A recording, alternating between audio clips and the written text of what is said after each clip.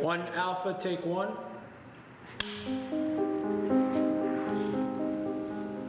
I had just gotten out of the shower and I had my mom's gun. I had put it to my head and I shot, but after that, I didn't remember anything else after that. Whenever I first woke up in the hospital, I remember, I had this feeling, like I'm not dead. In my mind, I guess there might have been a little bit of like, oh my gosh, no way, like how could that happen?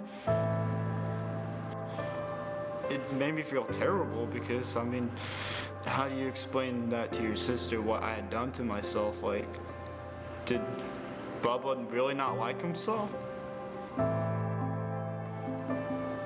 There is a less than 1% chance I would be able to do any of the things I'm doing right here, right now. I am doing absolutely fantastic. I mean, I have a positive outlook on life.